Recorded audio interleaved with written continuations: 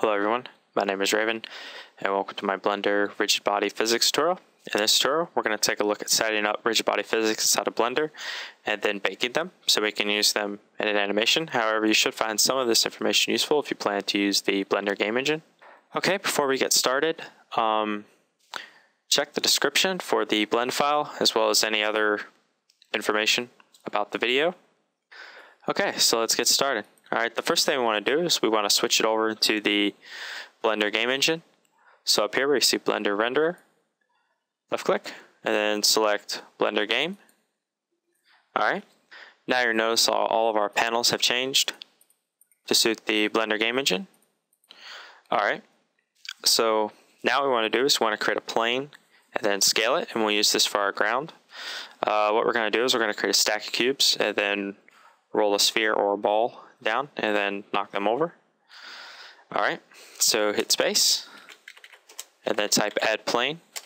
Alternatively, you can go over here, add mesh plane. Alright, now we're going to scale this up 10 Blender units, so hit S and then type 10.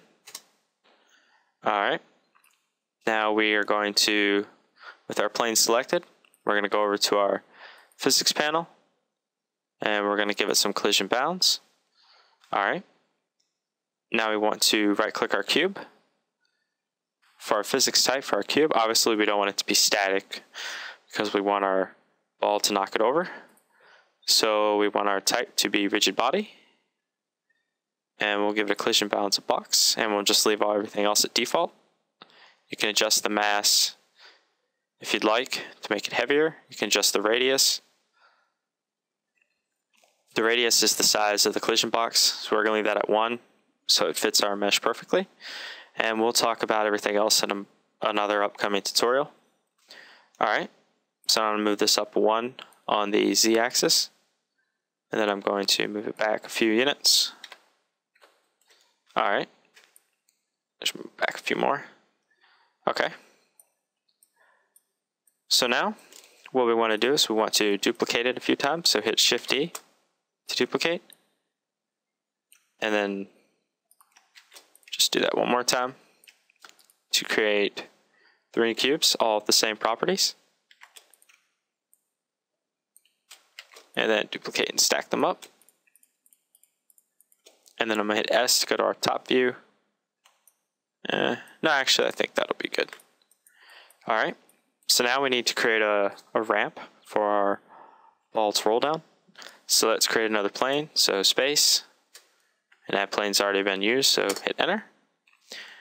And then S, and on the x-axis we want to scale it 5, and on the y-axis we want to scale it 3. Let's move this back some, and I'm going to hit 1 to go to the front. I'm just going to move this up over here. Alright. And now I'm going to set it to -25 on the Y. There we go. It should give us a nice ramp. Alright. Collision bounds and make sure physics type is static. Alright. So now we need a ball. So we're going to use a UV sphere. So space, add UV sphere. Alright. I'm going to set the shading to smooth. Make it look a little bit nicer. And I'm going to set this up above our ramp just a little bit. Physics type, rigid body, collision, and we're going to use a sphere. Alright. So if we were to hit P right now, which would launch the game engine, our ball would roll down and it'll hit our cubes and stop. Alright, so hit escape to get out of the Blender game engine. Alright, now to make it look a little bit nicer, I'm going to go onto viewport and I'm going to set it to textured, and I have it set to GLSL mode. By default it's set to multi-texture. However, if you hit N and then go to display and then shading, you could change it to however you like. I'm going to leave it at GLSL. Alright, move my light back and up some.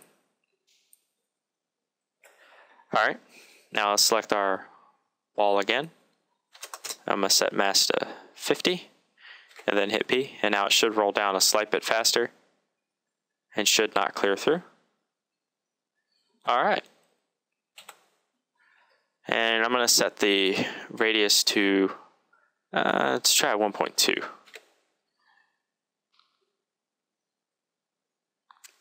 There we go. That's a little better, but actually I'll just put it at 1.1. All right. Now, there are a few things you can do. If you go over to Game, you can turn on frame rate and the profiler, which will give you some detailed statistical information. All right. Now, what I'm going to do is I'm also going to turn on frame visualization, which will draw bounding boxes and everything else, and it's quite useful for debugging physics. All right. So, with those two things in mind, I'm going to turn off the frame rate profiler and the physics visualization. All right. Now go over to our world panel. Now, for considering we're baking our physics in, I'm going to increase the quality a little bit. Not that in this scene it'll really make too much of a difference. You could leave everything at default and it probably wouldn't change much. However, I'm going to set FPS to 25, since inside of Blender,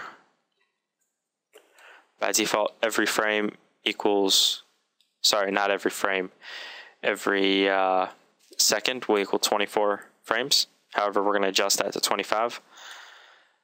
All right.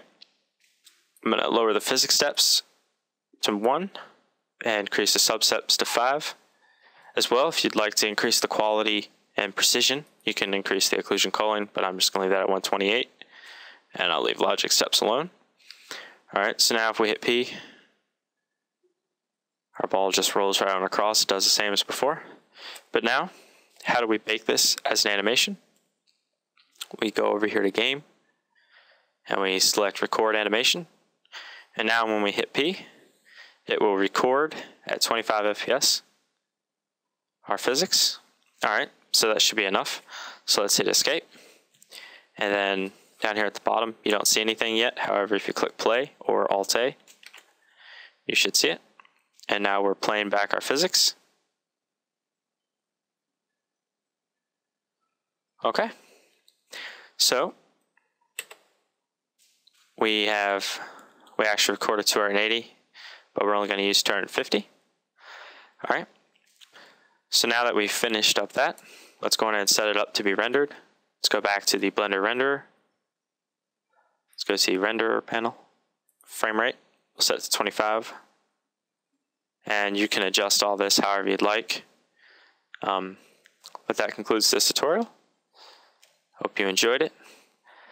Subscribe to me on Twitter if you'd like to keep up to date. And if you have any questions, please do not hesitate to ask, and please ask them on the forum as well. Check the video description for a link as well. I have an IRC now. Check the video description, which will also link you to a forum topic, which will cover how to get on if you don't know how to as well. It'll also give you the IRC info, and you can ask questions there. I'm generally there pretty much 24/7, so feel free to stop by and say hello. Say hello. All right. Thank you.